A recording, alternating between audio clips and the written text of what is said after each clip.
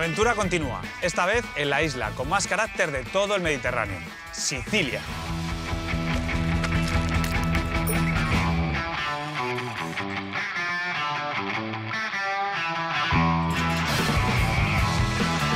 Y es que aquí la palabra fusión toma más fuerza que en cualquier otro lugar.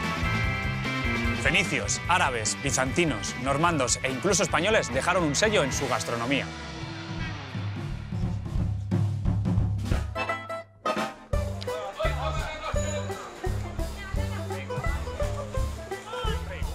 En Europa no tenemos tantos puestos de comida callejera como, por ejemplo, Asia o Latinoamérica. Pero Sicilia está lleno de estos lugares. Para recorrerlo he quedado con Marcela, toda una licenciada en arte que además de comida sabe un rato.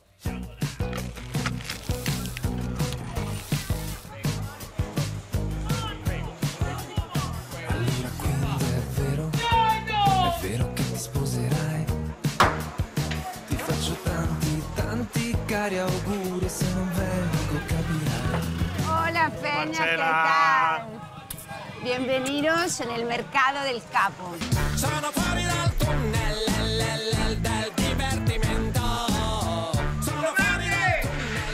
Están vivas. ¿Podéis ver? Están vivas. Una cosa típica que me gustaría enseñarte es sardinas con pan rallado, piñones, uva pasa y siempre ponemos laurel. Y luego esto ya directamente en el horno. Otra cosa típica que son involtini di pesce spada o involtini di carne. Involtini en italiano es un rollo. Y otra cosa, el pulpo hervido, cortado con el limón. Platos preparados con pescado de calidad. Todo bueno, todo bueno. Tiene buenos pulmones, ¿eh? La gente quiere vender, ¿no? El que más alto grita es el que más vende. Sí. Tengo que pasar, tengo que pasar.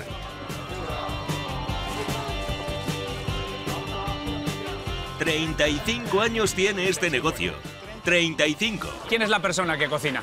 Mi mamá. Mi madre y mi tía. Cocinan al estilo antiguo, como cocinaban nuestras abuelas. Cocinaban le nostre nonne. Y otra cosa muy típica es la caponata. Y se llama caponata porque se hacía con el pescado que se llamaba capone, que este lo hacen con pez espada. Esto es una revisitación, algo nuevo, añadir el pez espada en este plato, porque normalmente es solamente de verdura. Es como una especie de pisto, ¿no? El pez espada lo que le hace es, bueno, pues darle una textura un poco diferente, ¿no? A esas verduras bien cocinadas, ¿no? Y esta es la señora, mira qué brava que cocinó. Prego. ¿De qué los ha rellenado? Me dan a probar. Me dan a probar de todo. Pesce espada con farina. Pez espada con harina, pasolina, piñones, uva pasa, sale, pepe, sal, pimienta y la menta. la menta, non può mancare. Buenísimo. Gracias mille. Gracias a usted. Un placer.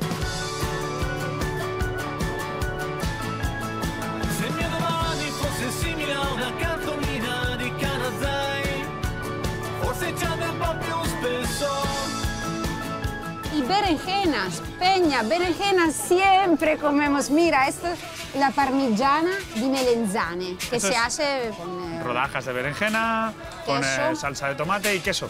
Queso parmigiano. Parmigiano. Te quiero enseñar un secreto. Comprar ya patatas hervidas con alcachofas. Y nosotros hacemos una ensalada con tomate fresco, patatas hervida, esto que se llama fagiolini. Que es como una judía... Puede probarla si quiere. ¿Puedo mangiare? Sí. Y cebolla roja, si quieres, aceite siempre y sal, y ya está.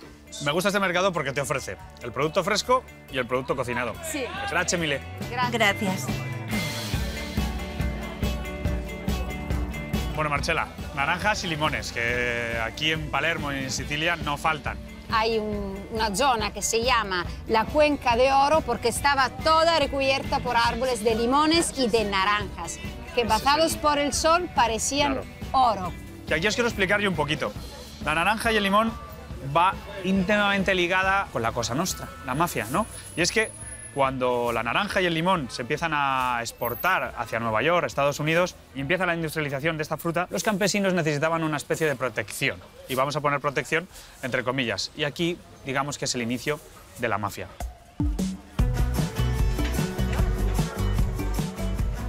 Lo que tú ves en Palermo, lo que tú comes, es el resultado de 13 dominaciones distintas. 13. Comiendo tú te das cuenta lo que han traído los árabes, pistacho, naranja, caña de azúcar y así es. Considera que estuvimos bajo el mando de los españoles para 4 siglos, así que también nuestra manera de hablar en el dialecto en particular conserva palabra de origen española.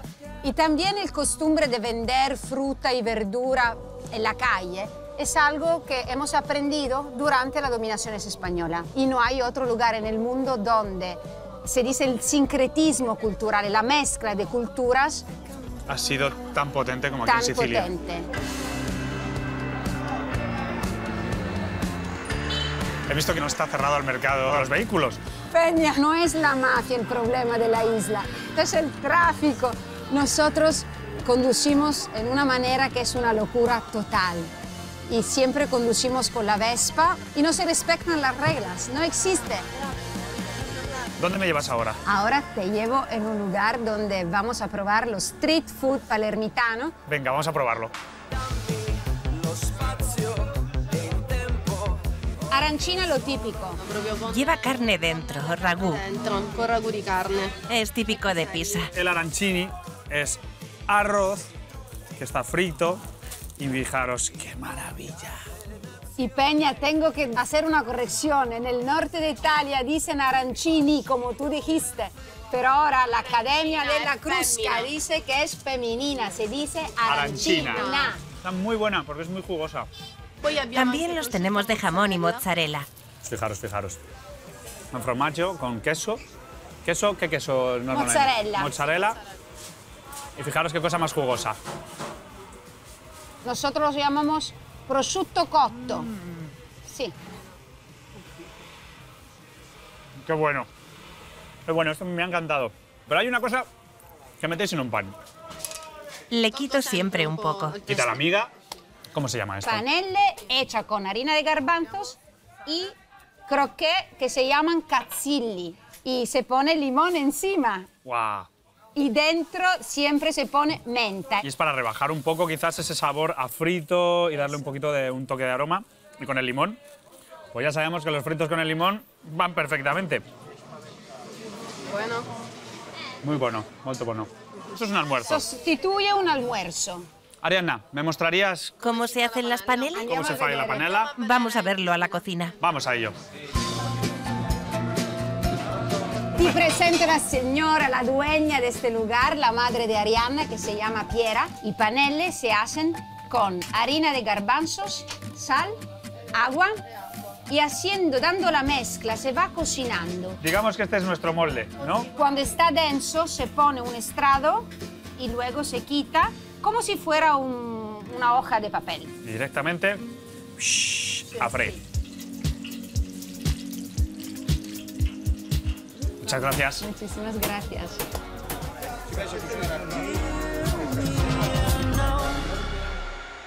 En este momento vamos a ver otro mercado de la ciudad de Palermo que se llama Ballarò, porque los productos alimenticios provenían desde una localidad que se llamaba Valhara.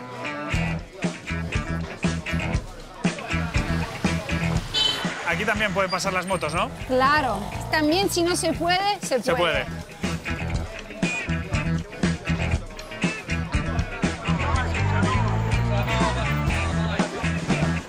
Bueno, y estos son los famosos finchones, ¿no? Sí. El tentempié, la pizza cuadrada típica siciliana. Sí. Due pezzi claro. di sfinzione. Caldo, Caldo, caliente. Caliente. Venga, ¿Cuánto costó? 2 euros. ¿Y questo cómo se fa? Se prepara de forma muy particular. Es una masa clara. Después pasa por una fermentación natural en 4 tiempos. Por último, se mete al horno a 500 grados. La masa es muy blanda. Al meterla en el horno, con un calor tan intenso, sube y se cuece muy rápido. Sube de subido, ¿no? Sube inmediatamente con el contacto con el horno. Buenísimo. Estupendo. Gracias mille. Gracias. Un placer. Esto está buenísimo. Me encanta la masa. Es una masa muy blandita. Y nos ha comentado también que tenía 4 fermentaciones para conseguir ese alveolado que tiene esta masa. Después de esta visita que me has hecho a los mercados, me gustaría invitarte a una cena que yo voy a hacer, un poco siciliana, con un toque muy español, muy mío. A mí me encantaría. Yo creo que con este pedazo de almuerzo me voy a ir a casa a echarme una siesta, porque me he puesto morado aquí en Sicilia, ¿eh?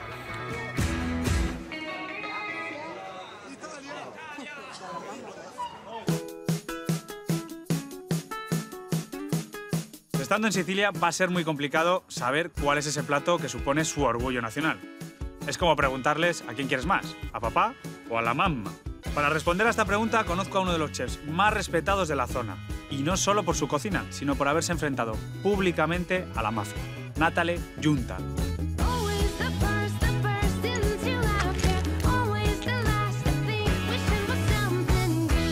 Chao, Natale. ¿Qué tal? Bien, ¿y tú?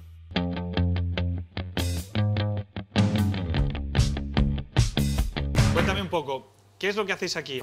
Hacemos cocina siciliana gourmet. Intento reinterpretar platos de la región. ¿Quién nos vas a preparar? Una pasta con salmonete, un pez local. Vamos a elaborar. Vamos allá. Te voy explicando el plato. Aceite. De oliva, ¿no? De oliva virgen extra. Esto es importante. Un caldo hecho con las cáscaras del pescado. Ponemos el salmonete. Añadimos pasas. Las pasas. Natale, veo que os gusta el agridulce. Hemos importado de los árabes la cultura de utilizar lo dulce en lo salado. Hinojo. Una pizca. Vamos a ahumar en frío esta ricota local. Mientras vamos poniendo la pasta. Va a cocer la pasta en ese cocedero tan especial que tiene ahí, con esas mallas para poder levantarla y poder secarla bien. ¿Puedo probar? Debes probar. El caldo está concentrado y ha dejado un gustito muy especial las pasas. Me gusta. Agua de la cocción. Yo le pongo un poco de fécula de patata. Esto es la harina de patata para poder ligar bien la salsa. Emplatamos la ricota ahumada. Esto ha tenido que cambiar el sabor, total. Tienes ese sabor a barbacoa. Freímos el salmonete por el lado de la piel. Unos segundos. El pescado es muy importante en Sicilia. Es la base de toda la cocina. No es la pasta, es el pescado. Hacemos muchas elaboraciones con pescado siciliano. Para nosotros es fundamental utilizar nuestra materia prima, sin tener que importarla de fuera. También en España tenéis un pescado buenísimo. Por supuesto, somos hermanos del Mediterráneo. Mezclamos bien la pasta. Huevas de erizo. Esto le va a dar una potencia de sabor a mar impresionante. Al que le gusta el pescado, esto es. Esta es otra cosa que solemos hacer. El pan que nos sobra, lo tostamos y se lo añadimos. Pues probar. Claro, debes probar. Debe probar, me encanta. Coge de abajo. Eso. Natale, es fantástico encontrar el ahumado del queso, las pasas, los piñones, el pescado. Gracias. Está increíble. Increíble. Este plato con los salmonetes viene de una cocina pobre, pero le damos otro toque con la ricota ahumada y el erizo. Ahí reside la búsqueda, en saber combinar tantos productos y que cuando lleguen a la boca, al paladar, seamos capaces de distinguirlos unos de otros. Trabajas mucho con el territorio y yo sé que has tenido problemas en tu propio territorio y que te has enfrentado incluso con la mafia. Fue hace años. Trabajar como empresario aquí, en Sicilia, es difícil.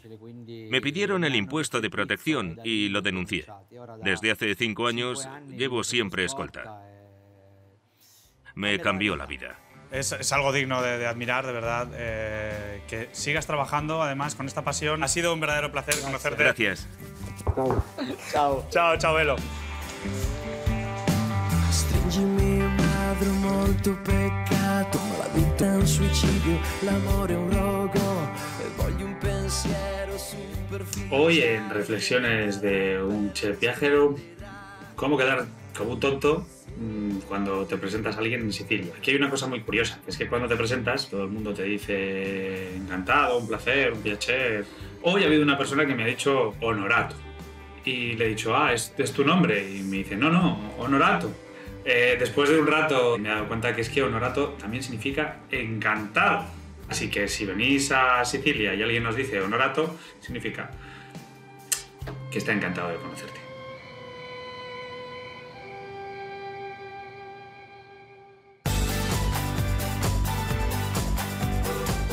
Mirad, si hay un alimento fundamental en la cocina siciliana, es el pescado y el marisco. Me dirijo a Castellammare del Golfo, a ver si encuentro algo de producto bueno para mi receta y, si no, alguna buena idea.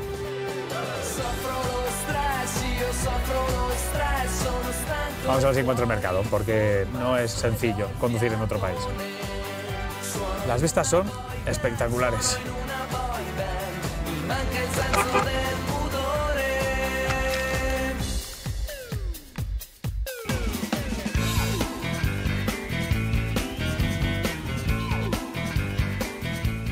Fijaros cómo viene el pescado, fresquito, fresquito. El pescado llega, lo ponen en una mesita, un poquito de hielo y venga, a venderlo. Me han comentado que el tío Antonio, como le llaman aquí, es uno de los personajes más representativos de la zona. ¿Qué cosas pescamos? Hoy he traído esto. Estos peces de aquí son más pobres. Pobres. Este no, este es bueno. Este es bueno. Y estos también son buenos. Las personas que lo compran no lo saben hacer. ¿No descansa ningún día? No, ya te lo he dicho. Solo cuando hace malo. No hay tiempo para eso. Al atardecer salgo a por los calamares. De verdad que yo voy a ser su fan número 1 desde España. Es un ejemplo para toda la gente joven. Espero volver a verte si vienes por aquí. Estoy seguro de que sí. Este año estoy aquí. El año que viene, no sé. Lo apunto. Muy bien. Piacere. Encantado. Gracias mille. No hay de qué. Prego.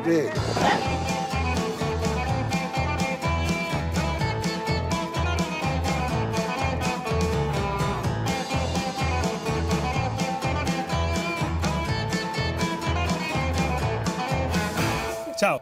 Estoy interesado en esto. Tótano. Esto es tótano. Bueno, esto es un calamar.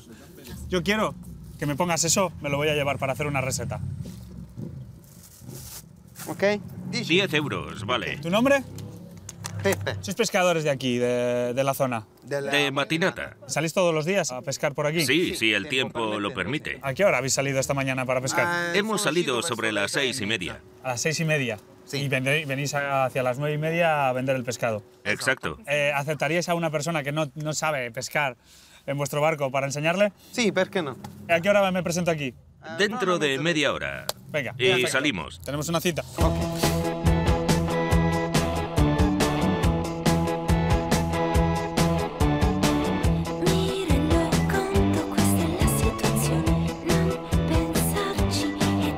Giuseppe. Ciao. Andiamo. Ok. Ciao.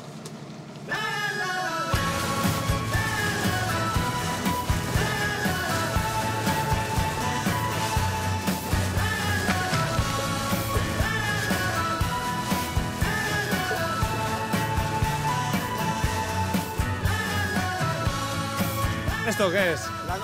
Nuestra bandera, que señala el principio de la red.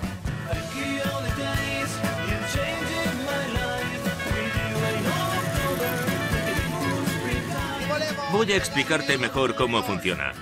Los flotadores, la red y el plomo, que está dentro de la cuerda. El plomo tira hacia abajo y el flotador hacia arriba.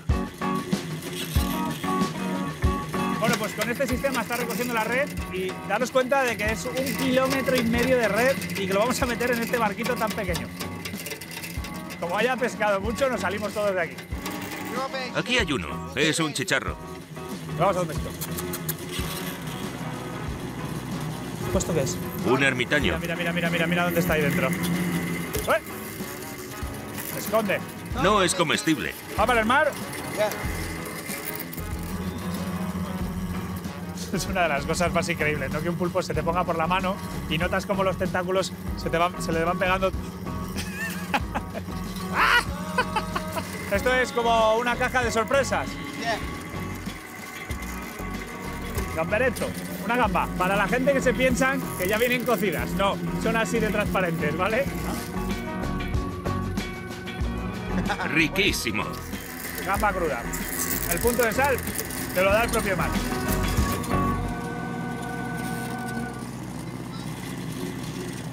Nos ha salido un pescado de roca. Mira qué colores tiene aquí. Oh, es una preciosidad. Pero como decía mi abuela, mejor sabrá. Mira, mira, mira, mira, mira. Mira. Han pescado un escualo, un tiburón, pero lo van a liberar. Fijaros, fijaros, es enorme. Medirá 2 metritos.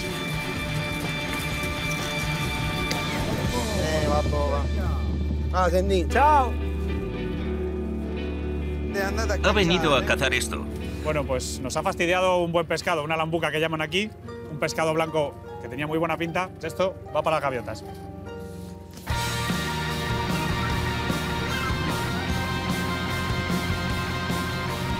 Un chipirón. Fijaros qué preciosidad. Cómo cambia.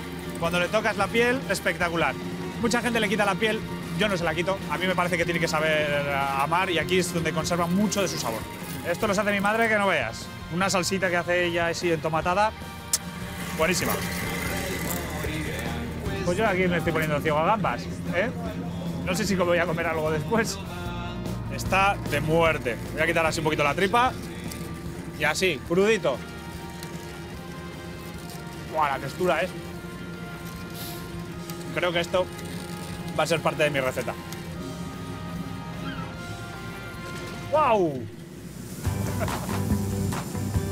Giuseppe está demasiado confiado y me ha dejado aquí al mando del barco y me ha dicho que tengo que ir a una boya que creo que es aquella. Me ha estado explicando un poquito que esto es bien fácil, que tiene un acelerador y unas marchas, la profundidad y dónde nos encontramos. Y que con esto ya puedo manejar. Mola, ¿no? Me falta la botellita de ron. Chananán, chan, chananán, chan, chananán, chan, chananán. Piratas del Caribe. Aquí hace mucho esto, ¿sabes? ¡Giuseppe! Giuseppe, hoy nos ha salido un día espectacular. Hace un tiempo precioso. Levantarte por la mañana para hacer un trabajo que te gusta tanto es algo muy grande.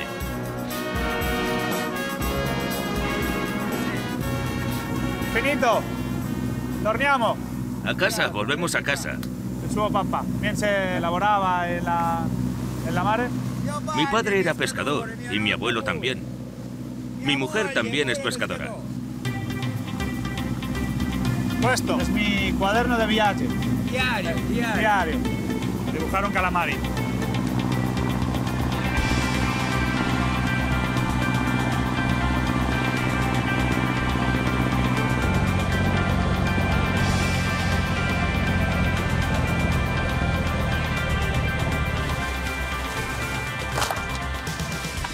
Nos vamos con la captura de hoy.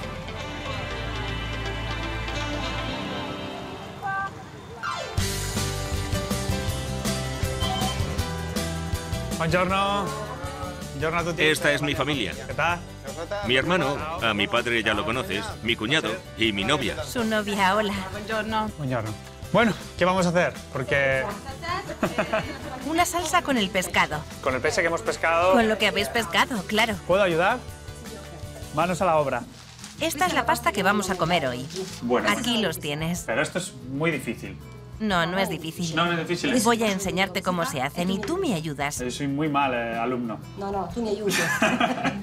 Tiene una forma muy particular. Es como una especie de tornillo, ¿de acuerdo? Y no sé cómo lo hace, me lo va a enseñar ahora. A ver. Farina, harina blanca. Agua. Agua. Hacemos un volcán, ¿no? Sí. ¿Cuántas veces ha hecho usted pasta en su vida? Desde que era pequeña. De picolina. Me enseñó mi madre. Vamos viendo cómo masa. ¿Cuánto de agua? 200 gramos de harina y 100 de agua. Esto es como jugar con la plastilina. Se va retorciendo así, por aquí, poco a poco. ¡Wow! Parece fácil, Hazlo tú. Bien. Ok, sí. Es demasiado largo. Lo tengo. Más corta y un poquito más gruesa. Más o menos. Y me ha dicho que tengo que ponerlo así. Eso es. Y ahora, por el lado más corto. Bueno, pues mi primera pasta. Y vamos a comenzar a cocinar. Cuéntame, ¿qué vamos a hacer? La salsa para la pasta. Pongo el aceite en la olla y prenso un poco de ajo. El aceite bien caliente, ¿no? Que baile un poco. ¿Me puedo ayudar en algo? Sí. Estamos sacando el jugo de las cabezas. Esto es un truco muy bueno para hacer una salsa. Nos va a dar un gusto a mar increíble, porque en la cabeza tenemos mucho sabor. Allora. Añadimos todo esto. Lo hemos lavado y cortado. Le echamos este marisco que se llama galera. ¿Y cuál es el nombre de este plato? Pasta mare monte. Este es el mar. ¿Y cuál es el monte? No está.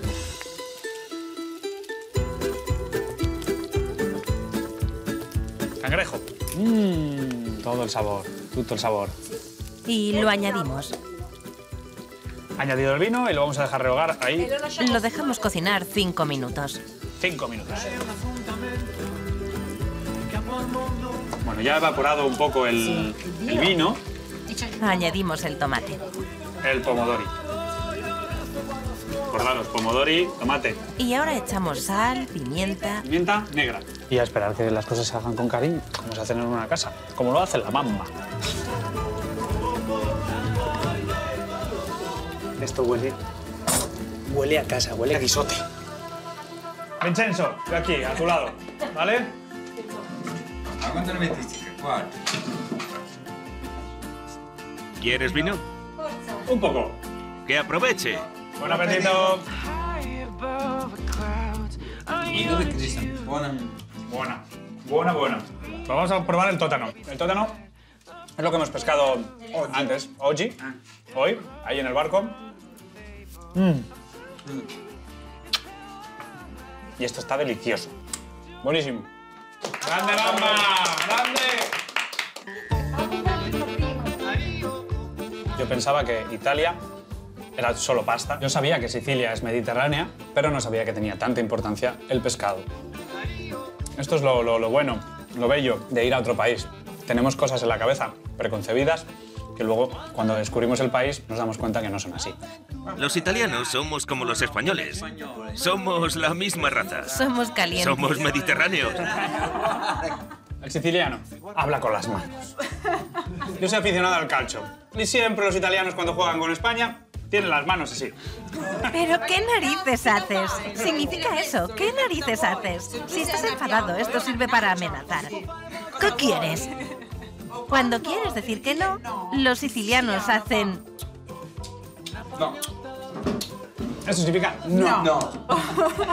Yo quiero agradeceros vuestra invitación. El día de hoy en el barco no lo voy a olvidar nunca. De verdad, gracias por vuestra hospitalidad. Y gracias a la mamá. ¡Salute! ¡Opa! ¡Salute! ¡A la salud! Vincenzo, gracias de verdad. Choca, sí. Y mamá, gracias de verdad. Grazie a te. Chao, familia. Ciao.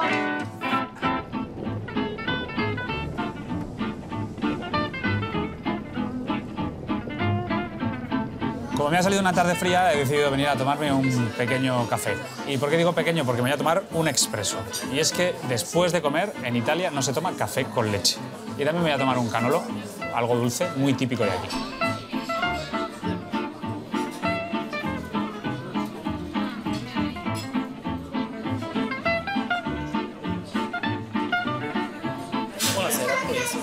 Un café espresso, un canolo. Gracias.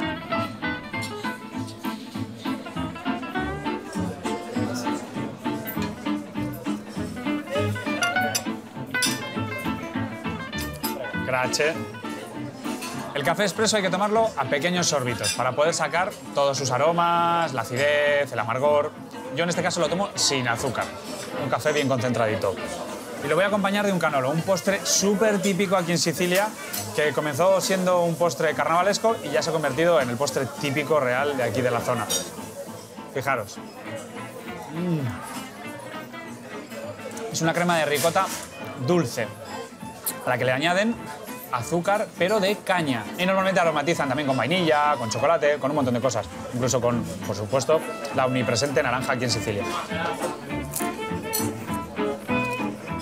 Un buen plan, si os sale un día de mal tiempo.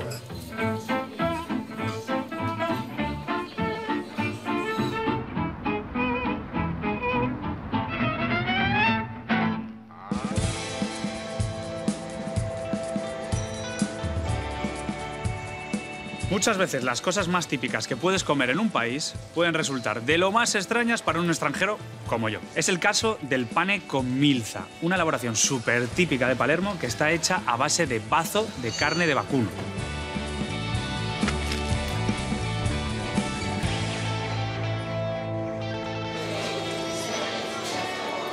Buongiorno. Buongiorno. Un pane con milza. ¿Cómo lo quiere? ¿Con ricota, queso? Con tutti. Con todo. Formaggio. Completo. Bueno, mirad, esto es el pan con milza. Es un pan tipo brioche y nos lo va a rellenar con la carne de bazo. La carne de bazo la tenemos ahí cocinando con un poco de manteca de cerdo. Sacamos la miga, metemos la ricota. Y nos va a poner un poco de formaggio. Esto es un queso fresco, pero ensalado. Luego la carne encima. La escurre bien para quitar el exceso de manteca. La escurrimos bien. Y ahora le va a hacer el matrimonio que llaman, ¿no? Colocamos queso por encima. Aquí tienes. ¿Con limón o sin limón? Limone no, porque c'è la ricotta. Ok. Sin limón porque hemos echado la ricota. Tiene una pinta. No es que esté jugoso, es que está jugosísimo. Al haberlo cocinado ahí dentro de la grasa de cerdo, el bazo ha quedado tierno, tierno, tierno. Luego, además, la mezcla de los quesos, uno más suave, el otro más potente, hace que resalte mucho más la carne. Podemos decir que sería como una especie de hamburguesa de carne mechada, por lo que tampoco me resulta muy extraño. Lo único que resulta extraño es un poquito el ingrediente. Según me han comentado, este plato o esta elaboración nace de los judíos, que utilizaban el sacrificio kosher para hacer este tipo de elaboraciones, con cualquier parte del vacuno. Está buenísimo.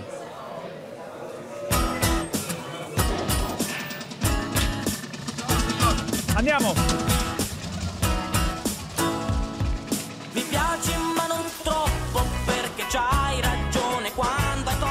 He tenido la suerte de coincidir con una de las celebraciones más importantes de Sicilia, la Inmaculata. Al igual que en España, este tipo de procesiones de carácter festivo van de la mano de la gastronomía. Hoy aquí todo el mundo come focaccia.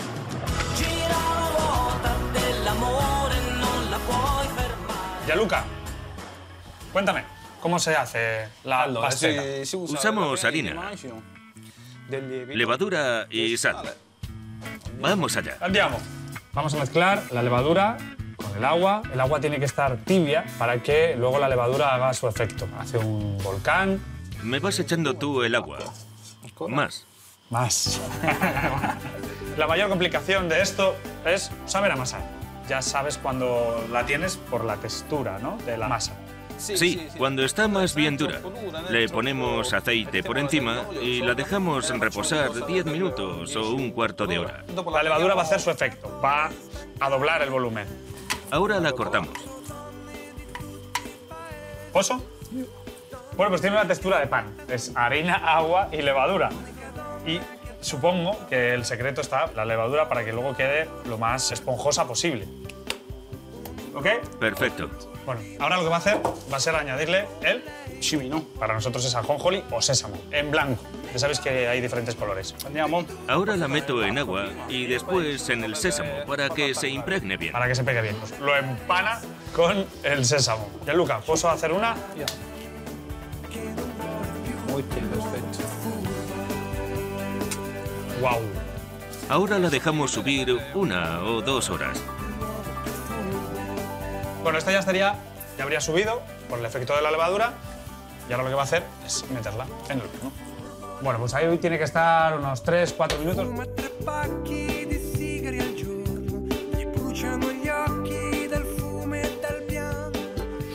Bueno, y ahí la tenéis. Se ha hecho en un momento, la verdad. Para que luego digan que es difícil hacer pan en casa. Y ahora... La rellenamos. Echamos. ¡Wow! Fijaros la miga cómo está terminada. Un buen aceite de oliva. Sal, pimienta y orégano.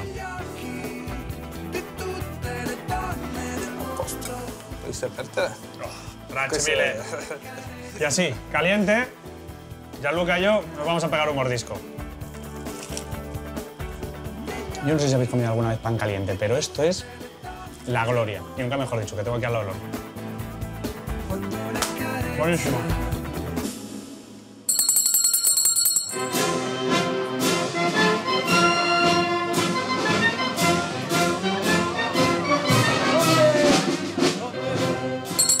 dicen que los españoles y los italianos nos parecemos mucho, y en especial los sicilianos. Y si vienes a ver una festividad como esta, religiosa, te das cuenta de ello. Así que lo suscribo plenamente. La gente vestida con sus mejores galas, toda la familia aportando en la procesión. Así que nada, primos hermanos.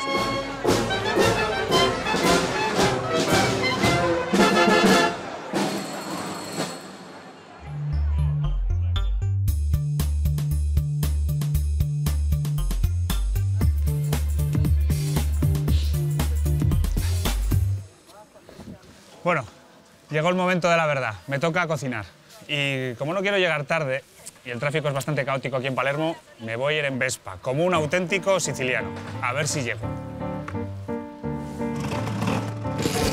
Via, via. Entra e fatti un bagno caldo.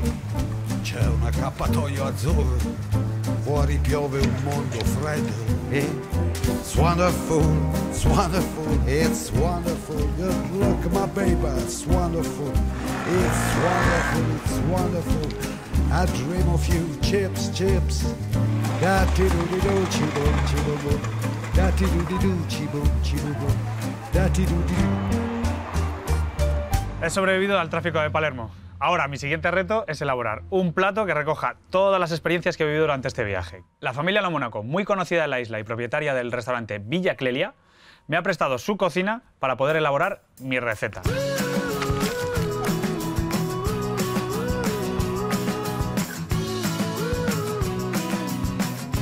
Chao. Qué chévere. El placer es mío. Hola. Chao. ¿Cómo estás? Bene. Bueno, muchas gracias por prestarme vuestra cocina. No hay de qué. Siempre que vayáis a hacer una receta de la que no tenéis ni idea, de verdad, apuntaros las cosas porque es mucho mejor. Bueno, pues al lío. Primera parte de la receta, lo que más tiempo me vaya a llevar. Voy a hacer un caldo. Voy a cortar las cebollas así, puerro, el apio, tomates. Vamos a hacer un caldo un poco más especial y mis verduras. Y las vamos a chamuscar en el horno.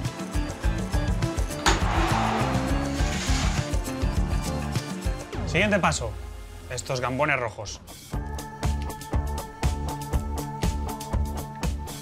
Colas por un sitio y las cabezas y la cáscara por otro. No se tira nada del gamón, que está muy caro. Le voy a quitar lo que nosotros llamamos la caca. No queremos tierra en nuestro plato. Nos los vamos a comer crudos, simplemente les vamos a dar un poquito de calor. Voy a sacar mis verduras y le vamos a añadir todas esas cabezas y cáscaras del gamberetto rosso al horno. 45 minutos. ¿Sabes qué nos está preparando? Creo que algo con gambas o algo así. Cuando he llegado de la calle salía un olor maravilloso.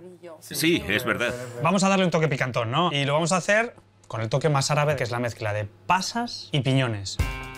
Vamos a cortar unos trocitos de esta guindillita fresca. El aceite bien caliente. Vamos a freír las pasas. Mirad cómo ha crecido. Y ahora vamos con los piñones, la misma técnica. Hola, chicos. Hola, Fabio. ¿Qué tal? Bien, ¿y tú? ¿Todo bien?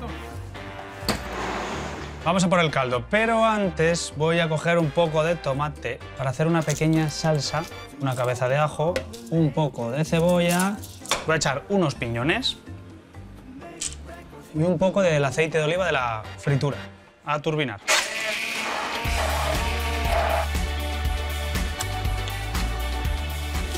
Y el resto al caldo.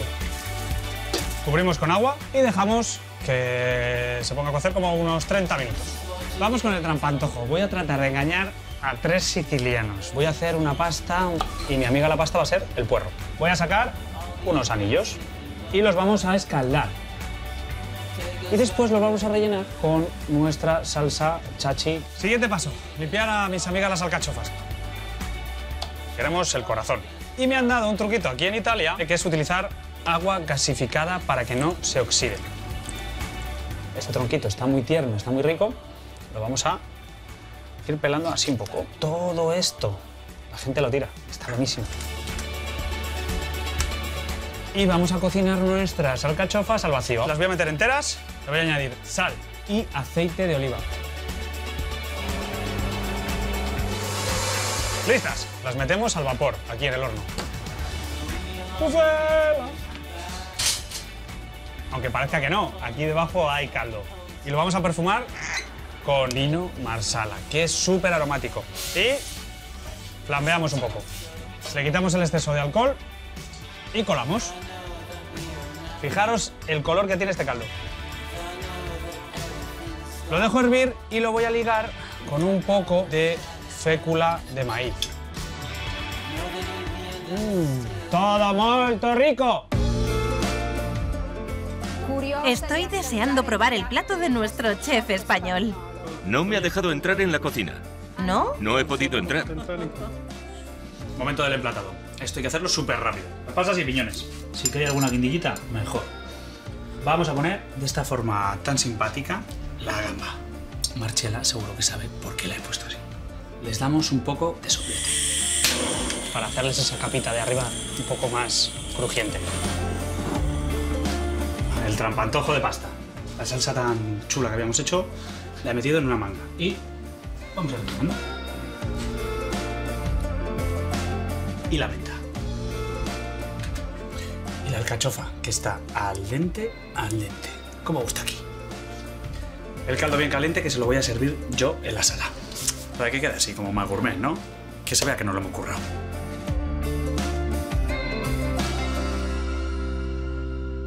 Bueno, familia. ¡Ehi, Peña! Che cosa hai fatto? Un segundo, le falta el sabor de Sicilia. Stupendo. El nombre del plato es trinacria. La primera imagen que tuve de Sicilia fue la trinacria en el aeropuerto y ya me inspiró. Es maravilloso, parece un cuadro. ¿Hay un orden en el cual tenemos que comer o comemos todos juntos? Como conducís en Palermo. Vale, ya me das la idea. Fai quello che vuoi. En España nos gusta mucho jugar con una cosa que se llamamos los trampantojos. No tengo la idea de trampantojos. Es una cosa que parece, vale. pero no es. Así hay una sorpresa, Es entonces. Ah, se dice busca un intruso. Este es el trampantojo. Esta es la pasta, mi pasta rellena. Vale. Parece pasta, pero no lo es. Ya me di cuenta de toda tu inspiración. Como pasé todo ese tiempo contigo, eso sería anelletti en forma de peña. Peña style. Bueno, he querido hacer ese homenaje a las pasas y los piñones. Tiene un sabor ahumado. Al hacer el caldo, meto todos los ingredientes en el horno para quemarlos por arriba. ¡Qué bueno! Aquí en Sicilia os gusta jugar mucho con el contraste. Sí. El dulce, el agridulce. Dulce, salado, ácido. Y la frescura de la menta. Menta, he visto que lo poníais en las patatas fritas. Sí. Sí, se suele hacer. Y me gustó mucho, fue como muy refrescante, un plato caliente con hierbabuena o menta. Me encantó, de verdad te lo digo, la combinación y la idea que tuviste, muy siciliana y no sé si también muy española. Creo que es el lugar, Sicilia, donde me ha resultado más familiar todo, porque en Sicilia amáis el pescado. Es verdad. Y amáis la fruta y la verdura. Y ha sido muy fácil ir al mercado y encontrar productos que yo me puedo encontrar en mi casa, ¿no? Esta gamba está súper buena. Súper. Auténtica. Y era fácil hacer algo bueno con buen producto. Bravo, bravo, bravo, bravo. La cultura siciliana me ha sorprendido mucho. Tenía una idea preconcebida. El siciliano para entablar conversación, bueno, andar despacito, ser cauto. Pero no, me han demostrado que es... Depende del tema, ¿sabes? Si hablamos de cocina, de cultura... ¿Y qué tema es el que no se puede hablar aquí? El que todos sabemos, ¿no? Adivinar. Todo el mundo nos conoce para la pasta y para la mafia. Y no nos gusta demasiado hablar sobre este tema, no. Es muy duro para nosotros, en el sentido que no nos gusta que el mundo nos reconoce como la tierra de mafia. Pero hay un aura de romanticismo con todo esto. ¿Por qué? Las películas... Esta es mi idea, sí. Película hacen daño. Lo que decimos ahora es Palermo desde capital de la mafia a capital de la cultura. Pues brindo por Sicilia. Sí. Un placer. Por Peña, por tu experiencia siciliana. Por Peña.